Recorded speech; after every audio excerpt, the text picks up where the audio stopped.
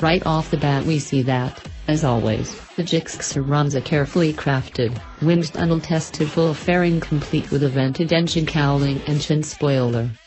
The paneling leaves a little bit to the imagination and lets only a bit of the mill-in transmission show, but this here is a form-follows-function bike with little of the superfluous in evidence.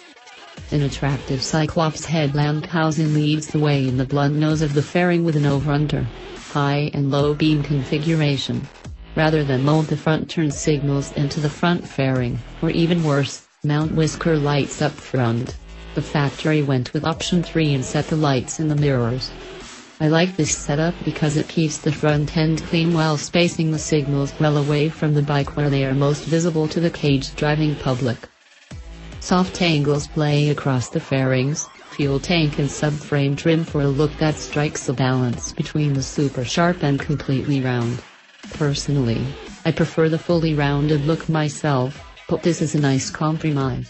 Obviously we're going to have jockey mount foot pegs and short handlebars on a bike like this, and the rider's triangle allows the pilot to tuck right into the pocket and out of the slipstream.